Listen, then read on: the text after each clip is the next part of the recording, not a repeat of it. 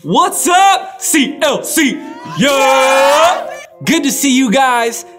Super excited to spend a few minutes with you today as we continue to look intently at the Word of God and to see one of my favorite stories in the Gospels of all time that Jesus tells in the book of Luke, chapter 15. Last week, we went deep into it, and this week our goal is to take another in-depth look at this chapter and see what God's trying to show us through so much symbolism throughout this story. In Luke chapter 15, it tells us that the focus of the Father, God, is to look for that which is lost. God, He's searching for the lost, and the same is true today. No matter where you find yourself, God is looking for you. He's looking for me. He's searching for us. And that's what these stories are all about. Here's a quick recap. So we saw that there's a father with two sons, and Jesus is letting us know that one of these sons tells his dad, hey, I want my inheritance now. I don't want to wait for you to die. Give me what's mine now. Dad, he does it. Son goes off to a foreign land, wastes all his money, ends up in the lowest point of his life. And he finally comes home, and as he's a far way off, his dad sees him, and his dad freaks out. He's like, yo, my son is home. He doesn't even let his son finish the speech that he prepared to tell him. And the dad decides to celebrate. He tells him, hey, we're about to throw a big party. Make sure you go get the robe for my son, get a ring for my son, and get some sandals on his feet. And that's what I want to focus on in the next few minutes today, is what happens in verse 22 of Luke chapter 15 and beyond. What you need to see starts right here. It reads like this. But his father said to the servants, quick, bring the finest robe in the house and put it on him. Get a ring on his fingers, get sandals for his feet, for this son of mine was dead and has now returned to life. He was lost and now he is found. And so the party began. It would be really easy for you and I just to breeze over those verses and be like, oh, that's cool. That's cool, they're all good. Everybody's happy now. But there is so much more that's going on in just these few verses that we need to see if we're gonna understand the depth and the beauty of this story. Because here's the truth. Each of the gifts that the Father gives to his son are significant. They each mean something. Actually, what they communicate is how the Father sees his son. Remember the speech? Father, I sinned against heaven, I sinned against you, I'm no longer worthy to be called your son. What he was about to say before his dad cut him off was, make me like one of your hired servants. He's looking at his own life and he's thinking, yo, because of what I've done, I'm no longer worthy to be called your son. Because of the mistakes that I've made and the places that I've been, because of the things that I've done, just make me like one of your servants. I'm no longer worthy to be called your son. The father cuts him off and he orders the people to bring 3 different gifts. So let's take a look at each of these gifts and the symbolism behind them. First up, a robe. Yeah, I like this robe. It's actually my mom's robe, and I can feel the hate coming through the screen right now, letting me know that I know it's pink, but it's pink and it's fluffy and it's comfy, so don't hate. I remember back when I was a kid, one of my favorite memories was we went to a really nice hotel, and I went looking through the closet and there was this bathrobe. It wasn't pink, it was white, and it was like way too big. But I threw that thing on, wrapped it up, and I walked around the whole hotel like I owned the place. I must have looked absolutely ridiculous. But the truth is, it was comfy. And I liked how I could just be all snuggly up in it. It's kind of like maybe you have a Snuggie at home. You know what I'm talking about. But the truth is, what this robe, or what the robe communicates to us, is covering. Not only does the robe communicate covering, but what that covering means is that you are forgiven. And that's what it means to be covered. It should take our minds all the way back to the book of Genesis, when sin first entered into the world, when Adam and Eve willfully disobeyed God. And their first inclination is to cover themselves. They sew some fig leaves together and they cover themselves. They're embarrassed. They're ashamed. They feel guilty for what they've done. And then what happens? God enters the garden and he makes them a covering. In fact, scripture would tell us that without the shedding of blood, there can be no forgiveness of sins. So God makes these coverings out of animal skins. They're covered because of that shedding of blood. And God is communicating to them, you are forgiven. It should take our minds to the cross of Jesus Christ. When Jesus died on the cross, his blood was shed for the forgiveness of sin. And when you return home to your heavenly Father, that's what he does. He covers you because you're forgiven. And that's who you truly are. And that's what this father in the parable is saying. He's speaking identity over his son. He's saying, listen, regardless of where you've been, regardless of what you've done, I don't care about your past mistakes. What you need to understand is that you are mine and that you are forgiven. Each and every one of us, when we decide to come home to our Heavenly Father, when we step into that relationship with Jesus, we're immediately covered. We are forgiven, and that's who we truly are. And I want to remind you today, I just want to speak identity over you. No matter where you are, what you've been, what you've done, your Heavenly Father, He longs for you. He longs to forgive you. And if you have a relationship with Jesus Christ, that is your identity. You are forgiven. Now for our second gift, a ring. Every time I come around your city, bling, bling. Pinky ring, word about bitty, bling, bling. The second gift that the father gives his son is the gift of a ring.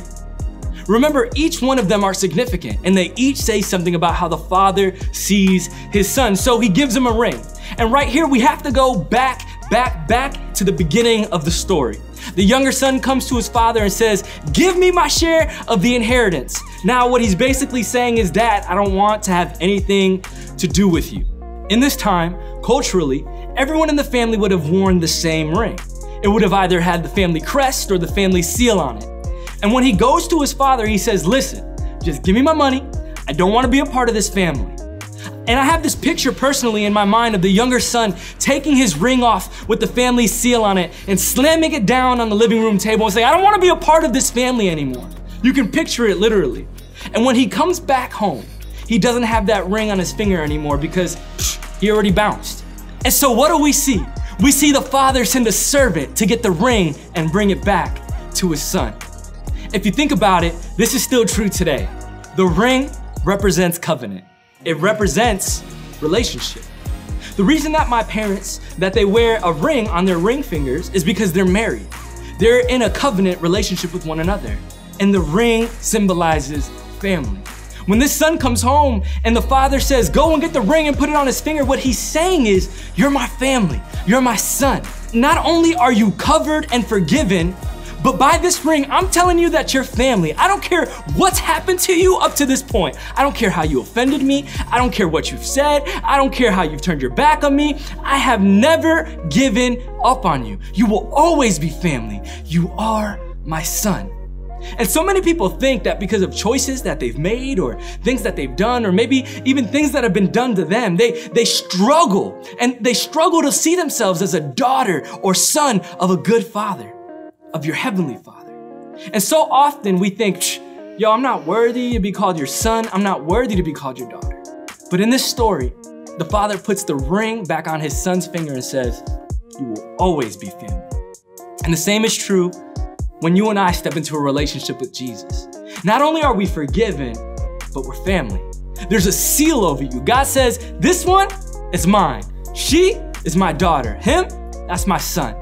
And you're a part of God's family. When you step into a relationship with Jesus, there is a seal on your life. You step into the family of God forever. And that's not just a family that you could ever be unadopted from. You are a part of God's family. That's who you are. So don't disqualify yourself. Don't think that you've done something or you can't be in a relationship with your Heavenly Father. No, God longs to spend time with His children. And I just want to speak identity over you today. Not only are you forgiven in a relationship with Jesus, but you're also family. That's your identity. That's who you are. And that's what happens when you come home. God says you're family. And finally, for the last gift, it's one of the most important ones and just as symbolic as the rest of them. Sandals, or as we call them down here in the 954, slides. Show you how to get it. It go right foot up, left foot slide, left foot up, right foot slide. These gifts might not seem like a lot to us because shoes and sandals, they can seem so insignificant. But I have the picture of the younger son who's been poor and penniless, and he's had a rough time with life the past year, or God knows how long he's been gone. And I picture him feeding the pigs and finally being so hungry that he just can't do it anymore. And he comes home and his clothes are tattered. He's probably filthy. He's been working hard. His shoes, who knows? He probably doesn't even have any on at this point. He's barefoot. And he comes home needing to be covered. It looks terrible. And his dad sees him. And his father says this, get sandals and put them on his feet. This time, slaves and servants, they didn't wear shoes. They couldn't afford them. Only free people wore shoes. And when the father says, get sandals and put them on his feet, what he's communicating is, you're not a slave or a servant to anyone. You're a free man. These sandals communicate that you are free. The father in each of these gifts, he says, you're forgiven, you're covered. Put a robe on him, put the ring on him, your family. But the sandals on his feet, because he's free. This perhaps is the most important part of our identity that we so often miss. We fail to understand it. A lot of us understand, yes, we're forgiven. And we understand that we're a part of the family of God. Those things are incredible. And those things are so beautiful, but so often we miss the fact that in our truest identity, we're free people. God says you are free. You are not a slave and you're not a servant to anyone. God has a full and abundant life that he desires for each of us to live. You don't have to be a slave to your sin anymore. You don't have to be a slave to the idea that you can't come back to God. God desires to give you freedom. Each of these gifts, they communicate something significant, and they speak to our identity and a relationship with Jesus. When you cross that line in faith, when you give your heart to Christ and you come home to your Heavenly Father, God says of you and I that you are forgiven, you are family, and you are free. I'm gonna pray for you today that you would be reminded of who you truly are. It's only when we understand how our Heavenly Father sees us that we can live the life that we've been called to live. Let's bow our heads and pray. Father, we come before you. We just thank you. We thank you, Lord, for the gift of Jesus and the reality that he gives us a clearer image of who you are. And Lord, that he shared stories with us to understand every component of how much you care for us, Lord. I pray for every student watching this, Lord, that they would understand that they are forgiven. Lord, that they're free. Lord, that they're a part of your family. Father, I pray that those who feel far, that they would suddenly realize that you're waiting and longing for them to come close. Lord, we thank you. You're worthy. It's in Jesus' name we pray. Amen. Love you guys. We'll see you next week.